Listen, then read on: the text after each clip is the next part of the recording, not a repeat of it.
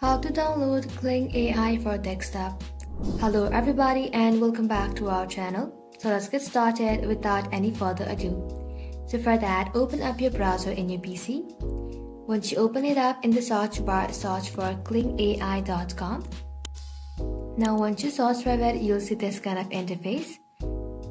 From here, make sure that you're signed into Kling AI account. Now once you are signed in, you'll find this three dot at the top right corner. Tap onto it. From here, scroll below and then simply tap on Cast, Save and Share. Once you are here, you'll find an option that says Install Page as an app. Tap onto it. Now from here, you want to go ahead and give this a name. Now once you give it a name, simply tap on Install. And it will ask you in the pop-up where it says, would you like to pin Kling to your taskbar? If you would like to pin Kling to your taskbar, simply tap yes. If not, simply select no thanks.